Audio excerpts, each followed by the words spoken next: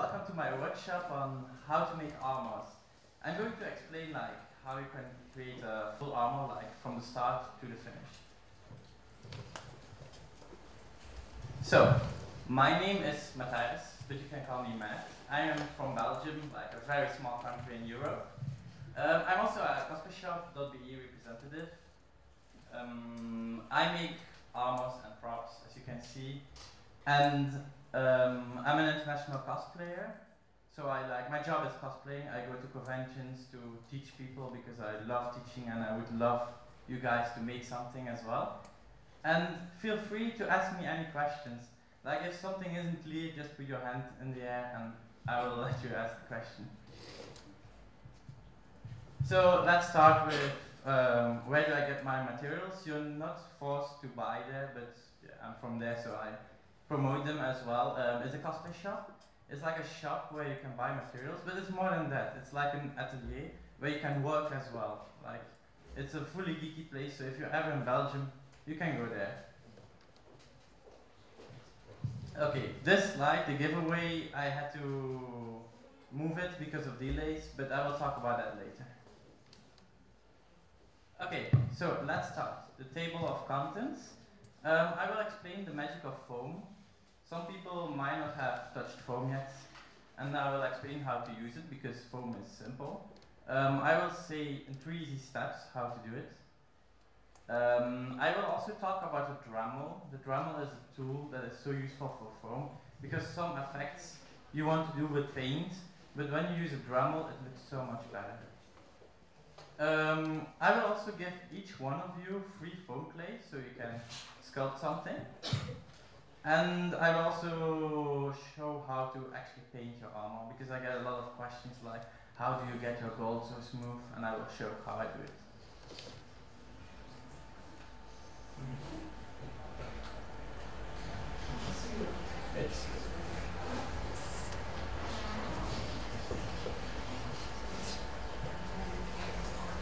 The laptop is stuck.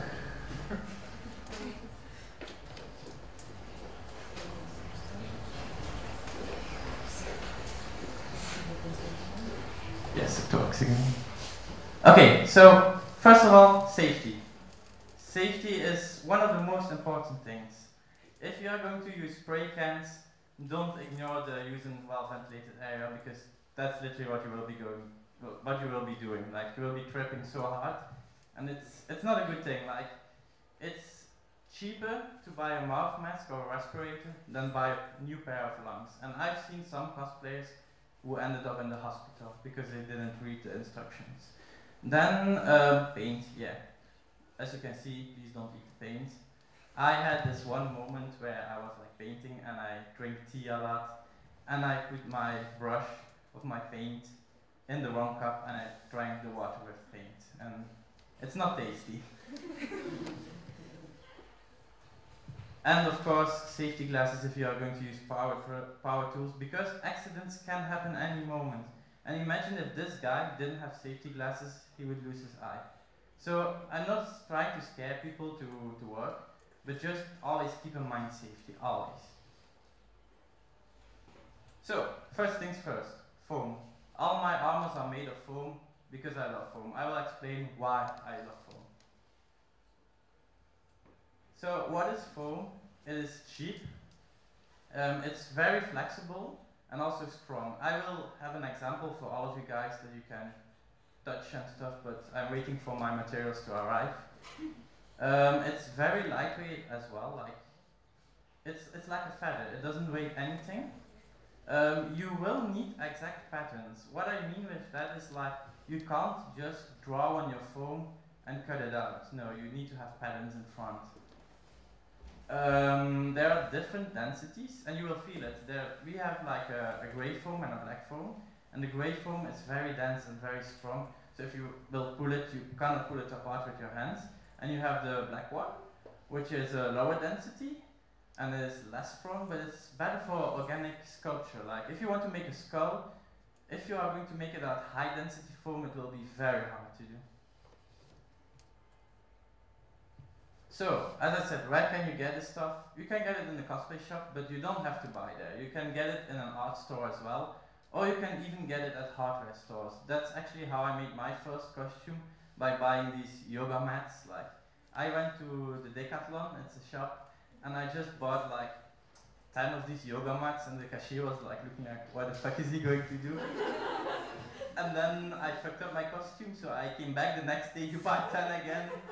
And yeah, it gets awkward very fast. So you also have special foam called LED foam, LED foam. And it's so good for special effects. Like the light shines through, but you need an airbrush or a sponge to paint. Like you can't just take a brush and paint on it because then light won't go through. As you can see on the image, when it lights up, you can actually see the full light to it.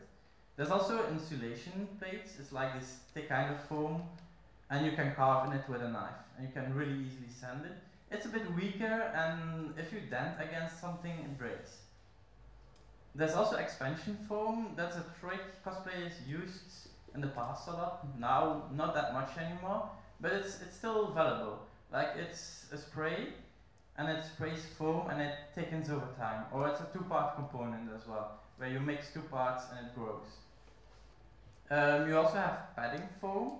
It's the foam that's in your chairs or in your mattresses, and it's very soft. I use it to pad my armor, because sometimes it's very uncomfortable to wear armor, but with this foam it feels so good. Like, you don't even feel like you are wearing armor. Okay, there's also foam dowels, because if you want a round shape, just imagine sanding a round shape. It's like almost impossible, and it takes so much time, or you can just buy a dowel for €1 or €2. For example, you can make a chain from it, like a really lightweight chain. I see a lot of people who draw like the shape of a chain on foam, cut it out and sand it, but that takes so much time. And especially companies like Blizzard or gaming costumes, they just love to have these sides everywhere, and you can just use dowels for it. Like, you don't have to cut foam, spend all the time to cut your dowels. You can just buy them and glue them on. It's as easy as that. There's also a bunch of other time-saving foam products, because I like to spare time. Making an armor takes a lot of time, so every minute you can win is like amazing. So there's like foam scales, which you can make scale armor of really easily. There's foam blocks. Foam blocks is the same as normal EVA foam, but like this thick. It's very good when you go on stage and you want like a prop that's durable. Like, you can use cardboard, but if you need a prop that's very strong, you can just use that. Foam spheres, spikes, and such, like, they are just shapes you can already buy, so you don't need to waste time. And now you might think, like, isn't it expensive to buy all these shapes? But it's like, what, 50 cents or something? Like, for the time you will win, it's very nice. So I'm talking about foam, and I will give examples so you can touch it. But how do you use it now? Well, I have a system of 3 steps that return every time you use foam. And to use these 3 steps, you need a few tools. The tools you see in the first side are the basic tools. Without these, you can't do anything with foam. The other tools are like power tools. They're a bit more expensive, but you will see from the moment you have them, your life becomes so much better. So, step 1, cutting your foam. First of all, I want to say the type of knife you use doesn't matter. Like, some people will say you need an X-Acto blade, other people will say you need like this box cutter you can like go up. It doesn't matter, as long as this is sharp enough, because if you don't have a sharp knife, instead of cutting, you will be like carving, like this. And then you will have all kinds of lines, and that's just ugly. So use a sharpener, like, you don't have to buy new blades, just use a sharpener, like in the kitchen, maybe you have one. Never try to like do a cut in 2 times. Like, if you cut, go for it through the whole way. And I would recommend like to go to the YouTube channel of Punished Props, for example. They have like a shit ton of tips for this. Okay, step 2, which returns always again. It's gluing. I use contact glue. And contact glue is excellent for big surfaces. And what you do actually is like, you put glue on one side, then on the other side, you wait, and you can glue together. But there's no room for mistakes, because when you glue and you make a mistake,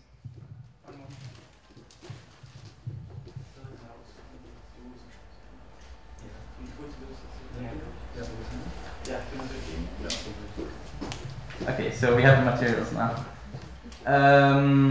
Yeah, there's also super glue and hot glue. You've already heard about these, but hot glue, for me, I have a bad experience with it because the seams will be not tight, and like if you go to a warm place, your hot glue can start melting again. And I've seen it with a few cosplays, and it's sad. Right before the moment you have to go on stage, the armor, like the plate, the seam just melted, and like it fell off, and that's just horrible. And the third and last step, which you have to do, is heating. Heating is so important to get your shape right.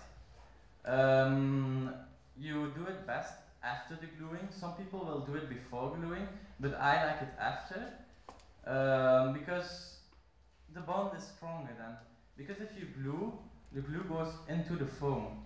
But if you go with heat on top of it first, then the glue will stick, like not in the foam, but there will be a layer on top, and then it's just a bit weaker. But sometimes, like, you cannot choose, and you have to heat first and then glue. And please don't use a hairdryer, or even an oven. I know cosplayers who put the foam in an oven and then shape it, or even worse, a microwave. There was this, I got an email from a guy who was saying like, yeah, my shapes are so weird, but I heat my whole foam. And I was like, how do you heat your foam? Like, we had a whole chat, and he said, oh, I put it in a microwave.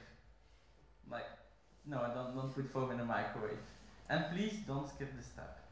I'm here in the Hungary, somebody's pouring the hot water, the foam, and just like heating. Yeah, hot water, I think it would work actually, because it's not dangerous. Like, you don't cook food in your hot water, or like it should work, but it's better to just buy a heat gun. It's like 15 euros, and like I still have my first heat gun from 6 years ago. So an example of the heat shaping, as you can see on the left, everything is like straight, just straight foam. After heat shaping, so you go over it with your heat gun, and then you shape it with your hand, and it will stay in that position. Like, as you can see on the bottom, it's the most visible. Like, you push it, like in a kind of corner, and it just stays like that. That's why EVA foam is so useful. You can even make a sphere from a straight piece of foam. You just heat it and you press it into a mold, or you press it on top of like these iron balls or some kind of shape. And it will just keep the shape forever, which is amazing. And like the picture you can see there, the armor is also just heat foam. So you can even make very difficult like corners. Like, they won't always look as pretty as this, but this is like an example just of what you can do.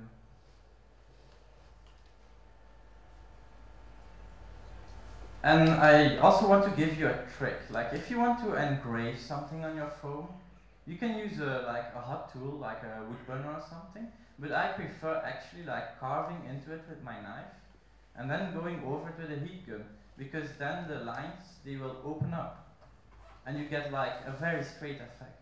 Like at the one image you can see when you cut, you don't see the cuts, but when you heat it up, like they go open and you have like a very pretty effect.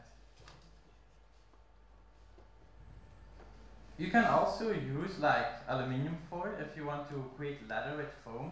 You just heat your foam again and you press aluminium on top. and then you keep the effect. What I want to say with this is like, only with these 3 steps, even though you don't have a lot of experience, you can create a full armor.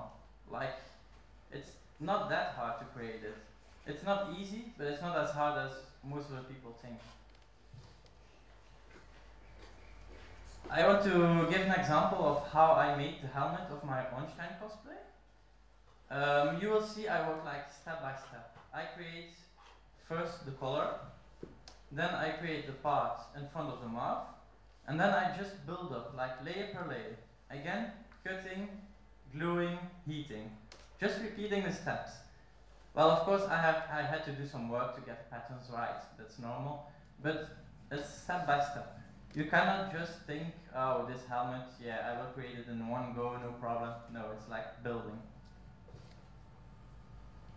Like you can see it even better here. Like I built around the head until like the object is fully finished. On the last image, you can see the face itself. I 3D printed it because I didn't have time to make it out of foam. And it's also all about the details. Like foam on itself is pretty blunt, like there's no detail in it. So a lot of people think, oh, I will paint the details on. But it's better to actually cut them out and glue them on. I will give this foam around. There's like all kinds of foam inside, and I want you to like touch it and feel how the foam feels. And don't worry to break it, you can like try to rip it or anything.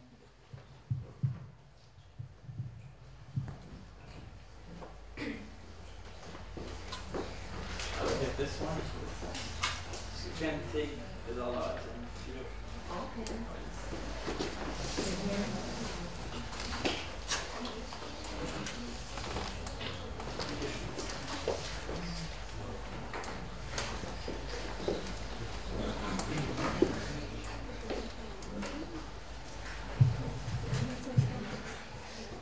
So yeah, again, oh, you have a question? Am I able to create such an armor without a mannequin? Well, you are, but your life will be so much harder than with a mannequin. Like, And where can I buy them? oh, I just got mine like from a clothing store that like didn't have money anymore, so they like sold everything. I got mine for like 20 euros or something, or like second-hand stores have them as well. So like I said, it's a lot about details. If you look before the details, like some cosplayers do stop there. Like while I judge, I see it a lot. Like people stop at the first part, and then you can do so much more. Go for the second part as well. Don't stick to paint only. You need a good base before you start painting. And a quote I like to say is, armor has layers and it makes you cry just like an onion. Because you spend so much time just cutting out details. I wanted to ask, do you think it would be possible to make like your own mannequin based on your body, that you would like, basically tape your whole body with duct tape and then take it all in a fluid foam? Exactly, you can definitely do that. It's a lot of like people who make clothes actually do it. Like you tape your full body in with duct tape, then you cut it out and you just stiff it. It's how I made my first mannequin as well. But the problem I had when I wanted to heat shape something, so I warm up my foam and I press it. Like when I press it against a duct tape mannequin, like I press into the mannequin. So I needed something hard. And I hear somewhere that if there's a paper cut and if somebody can do it, it's more than easier to make the pattern from the foam. Yeah, that's true. Like we live in a modern age. There are like 3D programs like Pepakura who can make patterns for you. But patterning is like quite an interesting subject, and it would take more than 1 hour to explain patterning. But you can use 3D programs like Pepakura and get a 3D model and get patterns from there. So I talked about the Dremel. It's like this magical tool, and I like to call it like the best friend of foam. So what is a Dremel actually? It's like a rotating tool, like it spins very fast. And you can change the front parts for any tool you want. Like you can sand with it, you can carve with it, you can cut with it, milling. I'm sure you have once heard about the Dremel. So first effect you can do with it is getting bevels, like really clean bevels. It's really easy, but there's something not a lot of people know, because they go like this with the Dremel. And that's actually not what you're supposed to do. Like you can go from left to right, and then you like float on top of the surface. Like you won't remove a lot of material, but you will get such a smooth effect. It's slow, of course, because you don't remove a lot of material. When you go from right to left, you will feel it, you will press into the foam. So you will remove a lot of material, but you will get like these little bumps. So what I always do is first I go from right to left, you get the bulk removed, and then to the other side, so I get a really smooth effect. Also, dremeling is so excellent for cleanup. And it's not only for foam, you can clean up warbler, you can clean up even wood, anything with it. It's for edges, for seams, for bumps of dirt or glue. Like if you glue something and you see, oh shit, there's like a ton of like rest of the glue, you can just Dremel it off. But be careful to, again, to not carve into the foam, like slide it over. Then we have weathering, and weathering is pretty simple. It's just take your Dremel and go to town. You want a realistic effect, of course, so you don't want to like do the same stripes. Like no, you want to just go random. Just make random weathering, make random indications. And of course, textures. Textures are so useful. Again, a lot of people rely on paint for this. But something, when you Dremel it first, your effect will be so much better. Also rivets, it's like a little trick. You just press your Dremel in it, and then you can heat it up even to open it more. And you will get, like, what I want to show with this slide is like a Dremel, you just have to be creative with it, and you can basically make almost any effect you want. Like, you don't have to search too far to find a solution, because the more complex you will make it, the harder the solution will be. And there's oftentimes like a much easier solution.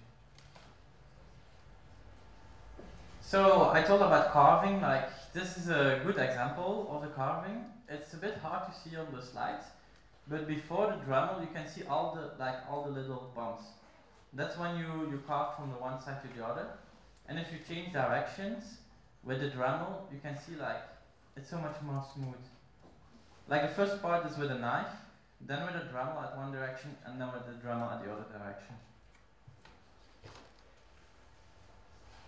And as well, like if you get a Dremel and you get these sanding drums, it's a good tip to pre-wear them. It sounds really weird to like pre-wear something, but with foam, when you use a fresh one, you will have these little like a kind of dust like stuck to the foam.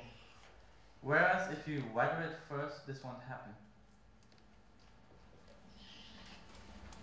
So now I will explain a bit about foam clay. It's a thing I use so much because it's easy, and I will give all of you like a little example where you can play around with it and you can create something like a skull or a kitty or something. So what is foam clay? I like to call foam clay the new gold for cosplayers, because foam clay has so many uses, and like before this existed we had to find all the solutions, and it was just a pain in the ass to find those solutions. So foam clay dries like normal foam. You will feel it's like a bit sticky and it's like very malleable, but when it's dry it's exactly the same as the gray foam you were touching. Like it's like magic. It works like normal clay, so it's just sculpting. It's perfect for details like a skull. Gap filling. If you glue something and you have like a big gap, you can use some like caulking or something, or quick seal as it's called now, and you can fill it, but you can just use foam clay because then you can sand it as well. It sticks without glue, so there's no need to use glue. You can just sculpt something press it onto your foam and it will stick to your foam, which is like amazing as well. And it can be used in molds. Like if you have a mold, you can just press your foam clay in it and it will work. Now, even though it's a new goal for cosplayers, it's not like a gift from the gods, because it cures so slow. So it's not something you can do like the evening before the convention, like let's make this. No, it won't work because it needs 24 hours, but I will always say 48 hours to dry. Because I know this girl who made a sword, and like the outside was completely dry, and then she went to the convention and you could just see the sword doing like this, because the inside wasn't dry. So don't just trust the outside, look at the inside as well. And it will crack when you don't cure it properly. Like if you put it in the fridge, it will crack.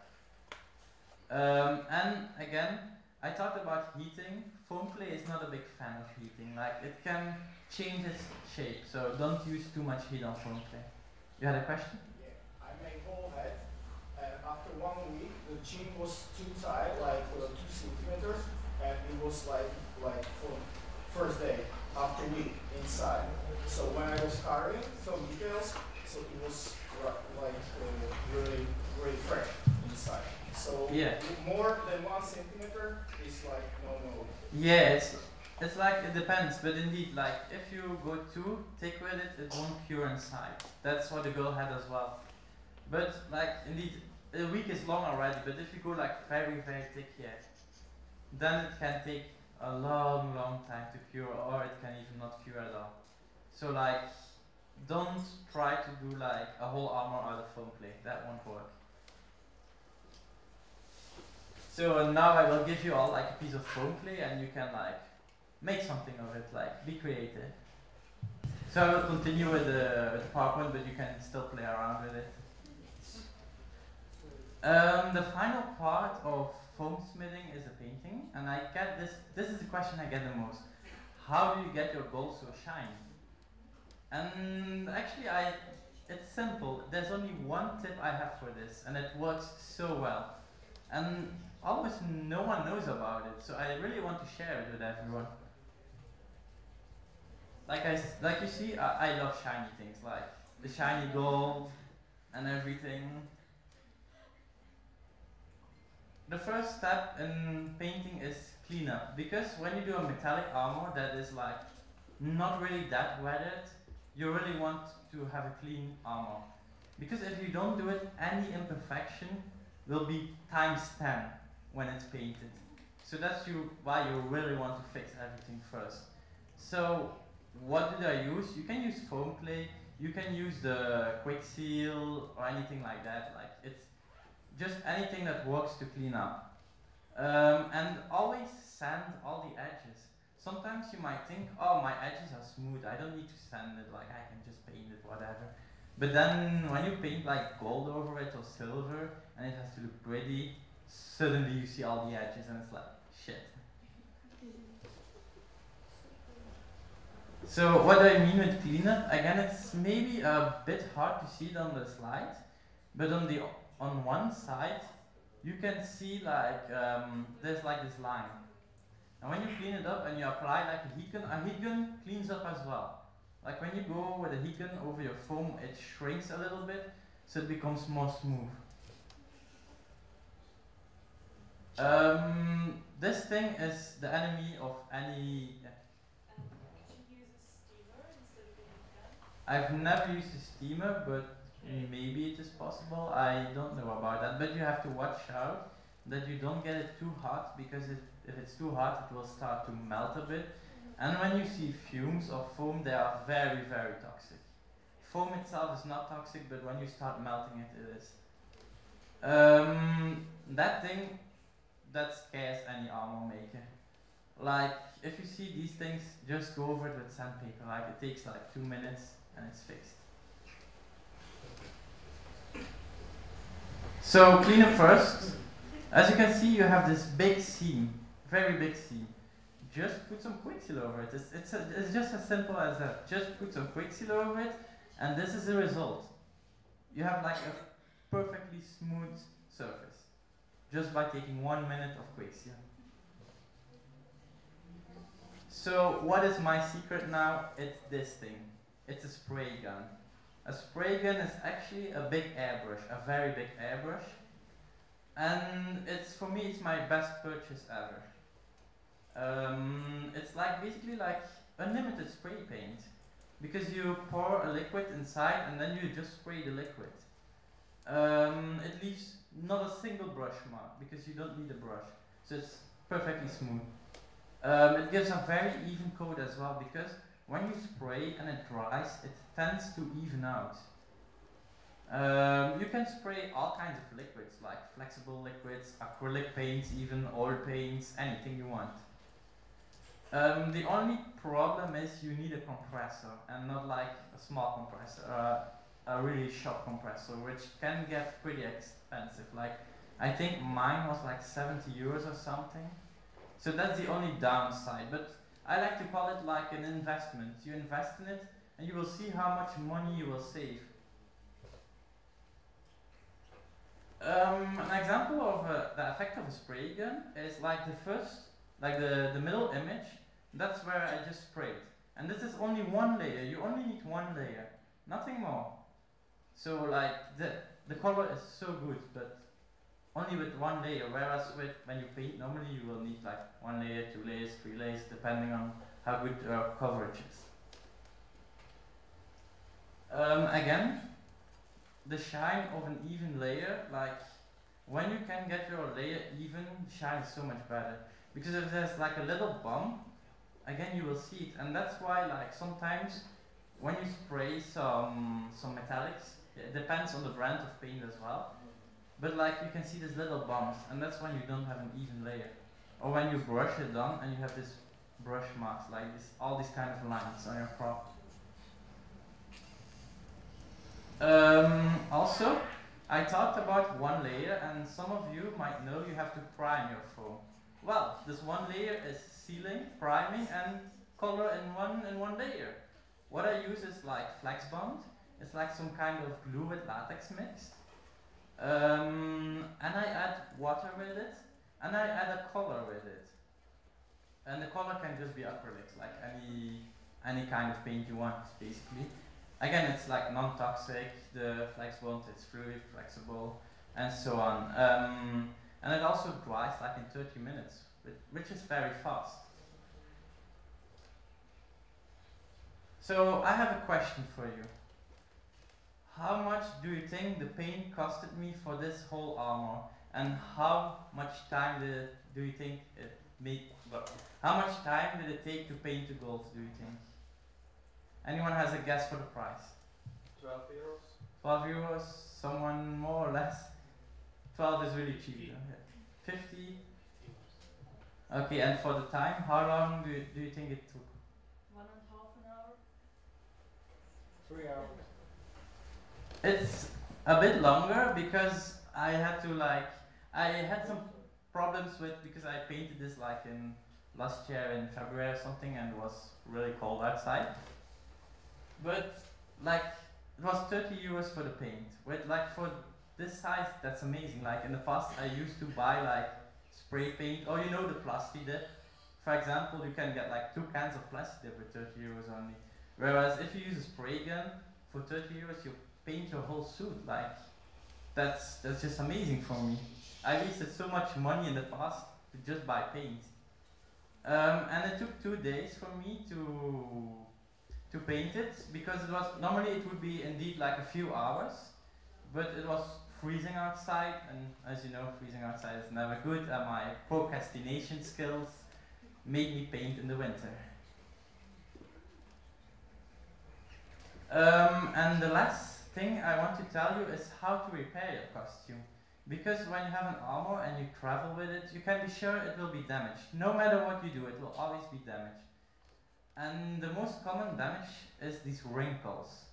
Everyone who worked with foam will recognize these wrinkles. You can have it by wearing it, you can have it by transporting it, but it's so easy to fix. You just take a heat gun, go over it, and bam, magic, all wrinkles disappear.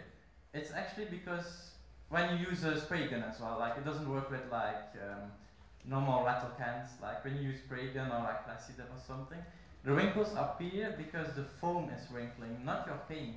So when you go with a heat gun over it, the foam gets straight again and your paint will follow. So that was my workshop. I hope you learned a few tips and you are excited to make something, to craft something. And I would like to thank you so much for your attention.